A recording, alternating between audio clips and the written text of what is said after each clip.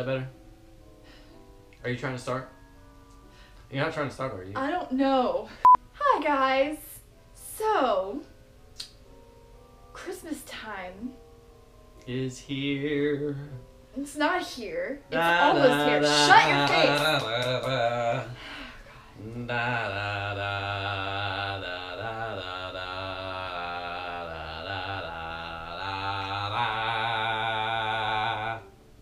You're probably wondering, why am I sitting in a pile of trash? Well, this isn't trash, I'll have you know. This is a collection of random stuff that I have acquired from thrift stores, from Dollar Tree, from craft stores, and from Lowe's. Today's project, as I'm sure you've seen from the title of this video, is a life-sized Nutcracker using this random stuff. Budget-friendly, I dare say. So without further ado, let's get crafty. I tried to stay in a budget of under 20, but because this is a life-size thing, I had to raise that up just a little bit. So I would estimate that everything I will be using is a grand total of around $40, not including like paint and like glue and stuff. Yeah, this is the base. What is this made out of? This is like a, it might be some kind of like hard styrofoam something, but I thought it was like really pretty, especially if I spray painted it gold so that the Nutcracker can sit on top of it. So, because we are making this rather large, we have the legs that are made from 10 dryer vent things. But before we do that, we have sticks, pieces of wood that we're going to use to reinforce, make a skeleton, so to speak. We need to trace around this piece of wood so we can actually have something to screw into that won't mess up this base. Kitty, why? These dryer vents were like $3 a piece or something, so we're using them. The only downside is they're apart, so we have to put them together.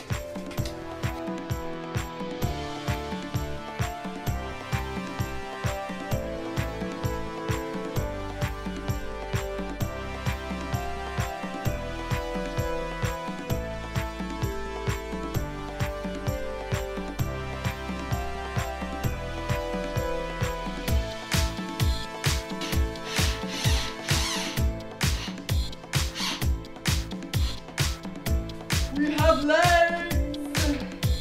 The legs. The legs. Obviously, I need to do a second coat of the green because that's not green.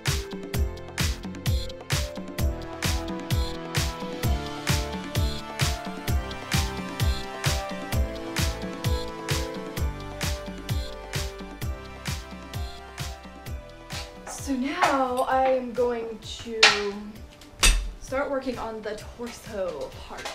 The cool thing about this lampshade is that it's got wiring, like not just at the top and the bottom, but in various places around the sides. But first, we don't need this.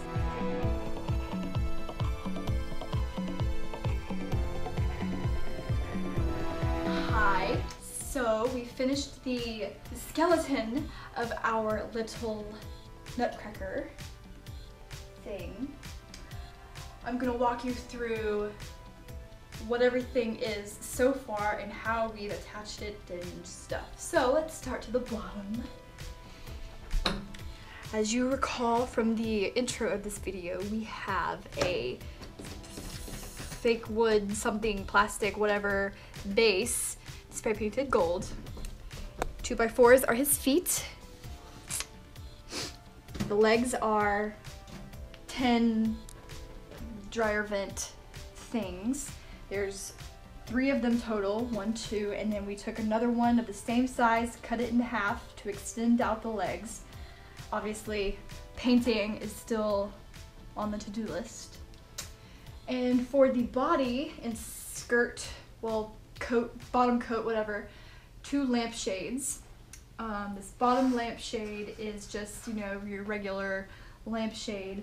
Nothing really special about it, except it's got its little flare like things do. The torso lampshade was a real cool structured lampshade that was made of metal and stuff. We've turned it upside down. You may notice that there is sticks of wood protruding from his body. These sticks of wood go all the way down to the feet. If you come over here, you will notice a screw. This screw holds together not only these 2 tin pieces, but it screws into the piece of wood on either side. And the innards should be pretty straightforward when you look at it. Basically just a random piece of wood we had somewhere in the garage to keep these 2 pieces of wood from moving around, as well as each lampshade a means of support for that. So it's all nice and sturdy, right? I would say so. So what we've done to create the shoulder was this is a closet rod and a dowel. Basically, we screwed a hole into here to make this be attached to this. Then we also screwed holes big enough for this dowel to go through these, what are these, 2x2s, 4x2s, something, pieces of wood. This is going to basically just go up like this. There's going to be a ball here for his shoulder ball, and then a ball down here for his hand on this side. And on the other side, we basically took another one of those arm pieces but cut it in half again. This is going to be the arm that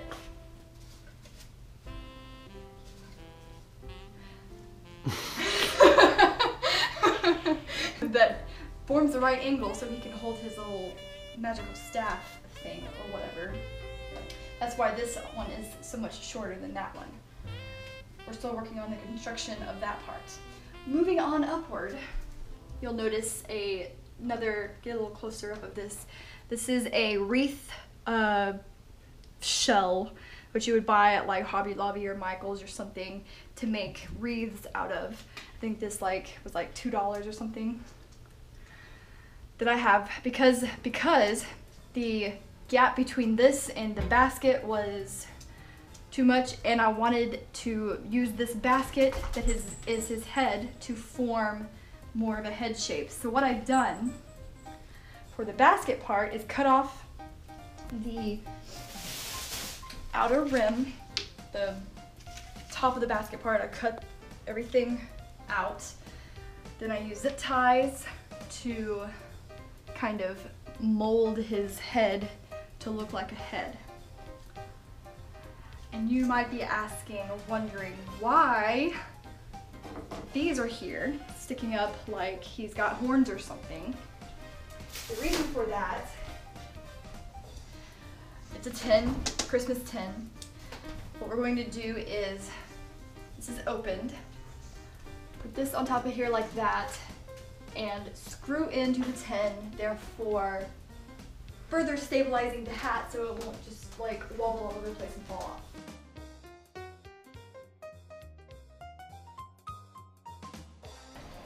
So I know I didn't mention this yet, but I figured now would be a great time to do it. Or not. But this is his little magical staff I mentioned. It was a closet, or not closet. It was a curtain rod thing.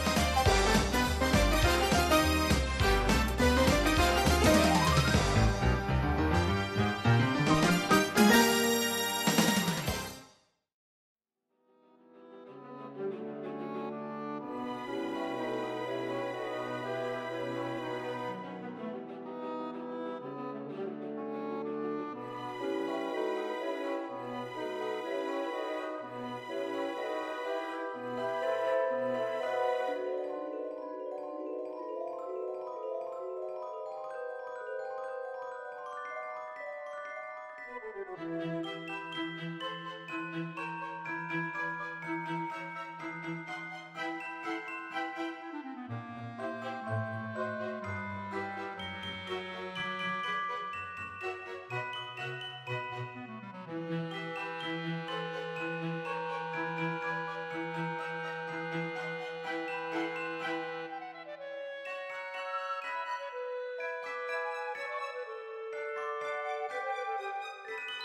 you.